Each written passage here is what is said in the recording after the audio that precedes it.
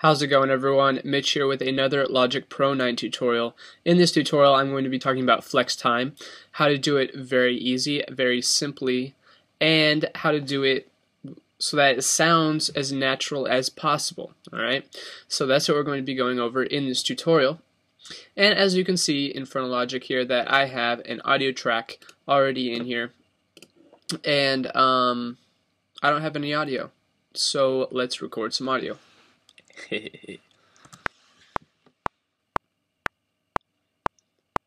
I am not a whore. Alright, so we have me saying I am not a whore. Let me clip these ends where I hit my spacebar. Okay. Fun stuff. But turns out I didn't come in at the right time. I meant to come in right here at the third. This is the third measure, so that's where I wanted to come in. Let's listen to it really quick. I am not a whore. Alright, so that's what we're going to be going with. So basically everything that I have here is going to be in time except for that first part of my audio file. So I can't just move the audio file over.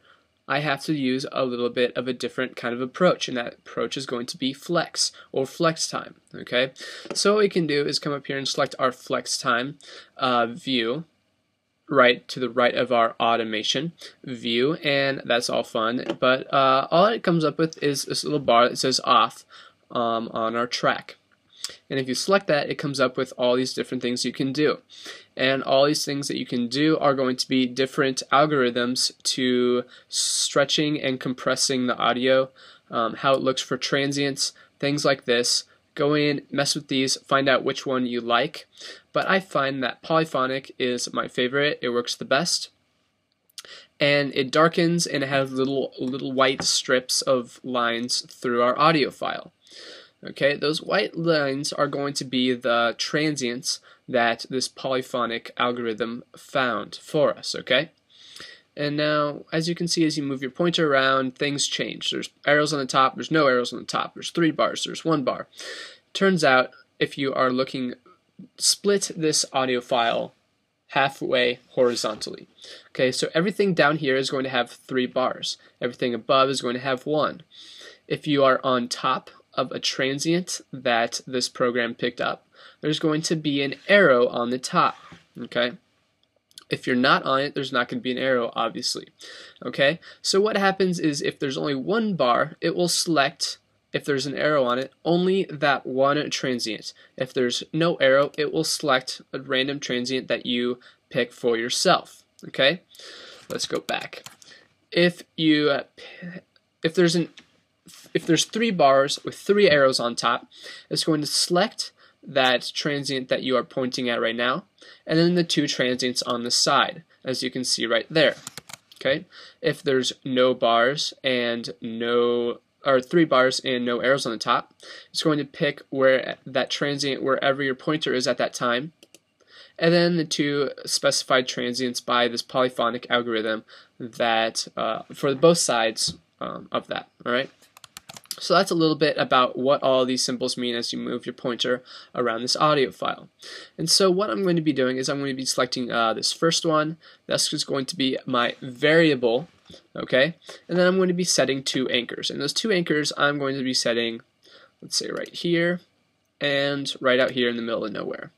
And then what happens is as you go across that variable that I set, it turns out it's that one line, but it has these 2 squiggly arrows pointing inside of it. And as you click it right there, in between the 2 anchors, left and right, it turns gray or lighter gray. Okay, and then the variable turns yellow. Okay, and so as you move it left and right, you can see that the audio file stretches and compresses, and the orange is going to be a stretch. The green is going to be a compression, all right? And what I wanted was it to be landing right on my 3rd beat, or that first beat of the measure. And then you can see that I decided the rest was perfectly fine. And I am running on no power. Problem solved. See how I did that? Nice. Okay, so what happened is I left the rest of my audio file how it was because I liked it like that. But the beginning was off, and I changed that with setting 2 left and right anchors and moving this middle variable transient around wherever I wanted to. Alright, so let's take a listen and see what it sounds like. Let's turn on the click just to see how in time it is. I am not a whore. Alright, and there was a little bit of modulation inside of that just because for this right now I exaggerated what was happening here. I went really late and I stretched out this part of the audio file a lot, okay? If there is parts in your audio file that you really need to compress or shorten a lot, like in this case, I would suggest redoing the whole audio over. Hopefully that musician or whoever did it is still in your studio and you can easily do that. But if not, you are in a little bit of trouble. And you're going to have to work around it with this flex, and sometimes modulation happens and that's not good, but it happens with flex. Any algorithm that you use, it's going to happen, okay? So be very careful with how much you compress and stretch these audio files. But as you can see, it was on time just like I wanted it, and everything turned out peachy. Okay? A little thing to note here really quickly is if you create another track and you try moving this or copying it down to that other track down below, boom, what happened? It went back to normal. Why is it like that? Well, it's like that because if we enter our flex view, the flex for that track is turned off. And even if you go down to polyphonic, it goes right back to exactly how you did it above in the top one. The polyphonic or the flex information is built into the track. All you have to say is that this track needs to be enabled for flex by opening up your flex view and selecting whatever algorithm you chose. Okay? So be careful about that when copying down to another track. Alright? So that's really all I had to show you today, everyone. Hopefully you enjoyed that. Hopefully you got something out of it. Hopefully. But I've been really wanting to talk about this for a long time. But hey, something to note really quick. I am actually going to be starting up another channel here pretty soon in the near future. It's going to be about computer science, some programming, different languages. It's going to be also about computer engineering, maybe some computer organization, some things like that. And then also maybe some circuits because I'm also an electrical engineering major as well.